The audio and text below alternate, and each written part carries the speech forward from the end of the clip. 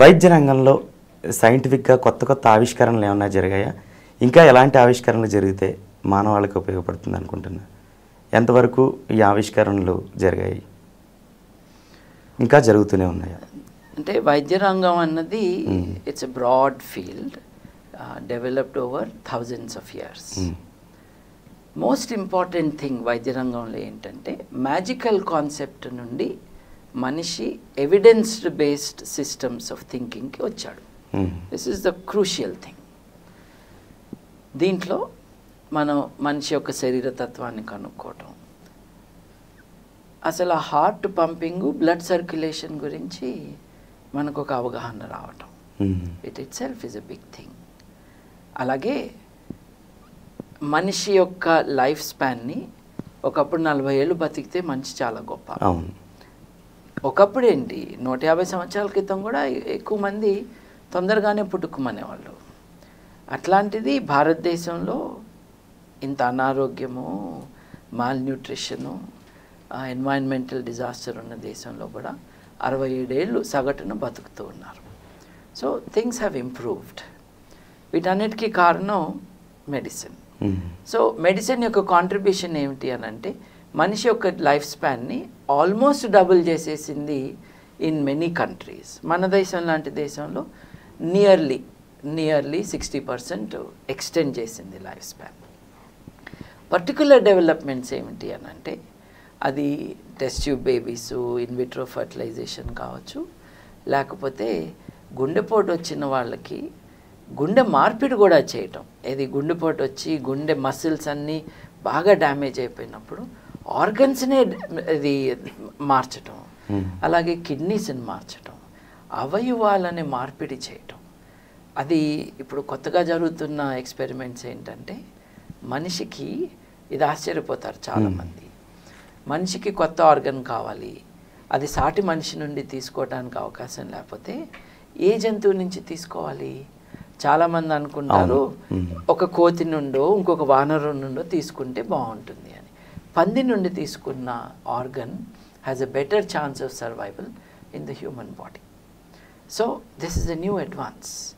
అట్లాగే క్లోనింగ్ అన్నది మేల్ గెమీట్ లేకుండానే, మేల్ కాంట్రిబ్యూషన్ లేకుండానే జన్యువులో we can reproduce the content, the genetic component and content అన్నది. It's wonderful interesting development. అంటే అందరూ అలా చేయాలని కాదు, కానీ మనిషి ఈ కెపాసిటీ సంతరించుకున్నాడు అని. ఏమి సరిగ్గా ఇంకా జరగలేదు మెడిసిన్లో అనుకుంటే మెదడు గురించి పరిశోధన అన్నది it is still not wear the rest of the body is in terms of knowledge. మీరు మెదడు గురించి అనగానే ఒక ప్రస్తావన, కళలు ఎలా వస్తాయి అనేది, అది సైంటిఫిక్గా కొంచెం ఏమైనా ఎక్స్ప్లెయిన్ చేయగలరా? మీరు అంటే మన ఊహ ఒక నిజంగా ఒక దృశ్య రూపంలాగా కనిపిస్తుంది, అది ఎలా సాధ్యం? అంటే ఇప్పుడు మనం నిద్రపోతూ ఉంటాము, నిద్రపోయినప్పుడు రెస్ట్ తీసుకుంటున్నది whole body, okay, including the brain. అంటే బ్రెయిన్ యాక్టివిటీ కూడా తగ్గిపోతుంది. The whole body is రిజువినేటెడ్ by the next day. So అది శరీరానికి కావాల్సిన విశ్రాంతి. ఆ టైంలో మెమరీస్ కానీ ఎక్స్పీరియన్సెస్ కానీ ఇంటర్ప్లే అవుతూ మన మైండ్లో రిపీట్ అవుతాయి. కానీ కొన్ని సంబంధం లేకుండా వస్తాయి కదా సార్? ఎందుకంటే brain is not thinking, it is maybe రీప్లేయింగ్ some experiences, maybe it is mixing up things. లాజిక్గా ఉంటే అది బహుశా కళ కాదేమో, మనం నిద్రపోలేదేమో. ఓకే, కొంతమందికి ఉన్న కళనే రిపీట్ అవుతూ ఉంటుంది. Same dream. ఒక్కొక్కసారి మధ్యలో మీరు నిద్ర లేస్తారు, ఉలికిపడో ఇంకే కారణం వల్ల పడుకుంటే మళ్ళీ కళ కంటిన్యూ అవుతుంది. Different people have different experiences. REM, rapid eye movement, స్లీప్లో కూడా రకరకాల ఫేజెస్ ఉంటాయండి.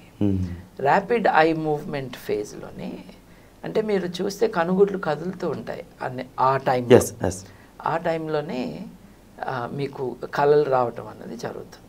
కళల గురించి సైన్స్లో పరిశోధనలు జరుగుతున్నాయని నేను విన్నాను, నిజమేనా సార్? జరుగుతున్నాయండి. Not with great insight, there is a lot of research. కాకపోతే కళల గురించి ఫ్యాసినేషన్ చాలామందికి ఏమిటంటే రేపేం జరుగుతుందో వాళ్ళ కళ్ళలో సినిమా కనిపిస్తుంది అని. అవును. అది మటుకు నిజం కాదు. మ్మ్. రేపు ఏమి జరుగుతుంది అన్నది ఎక్కడా తెలియదు మనకి. మ్మ్. But interesting thing is the body, the brain is part of the body, is రీప్లేయింగ్ experiences, sensations, feelings and bringing them together in no logical order. చాలామందికి కళలు గుర్తుండవు, అవును. కొన్ని కళలే అవును. గుర్తుంటాయి. కొంతమందికి ఏమో ఫుల్గా నిద్ర మెలకువగా ఉండకుండా ఉన్నప్పుడు, అంటే మీ నిద్రలోనే ఉన్నారు కానీ you are kind of conscious, మీ చుట్టూ ఏం జరుగుతుందో. ఎవరో కాలింగ్ బెల్ కొడతారు, మీ కళలో కాలింగ్ బెల్ మోగుతుంది అనుకోండి. అది ఇట్ ఈస్ ఇంటిగ్రేటెడ్.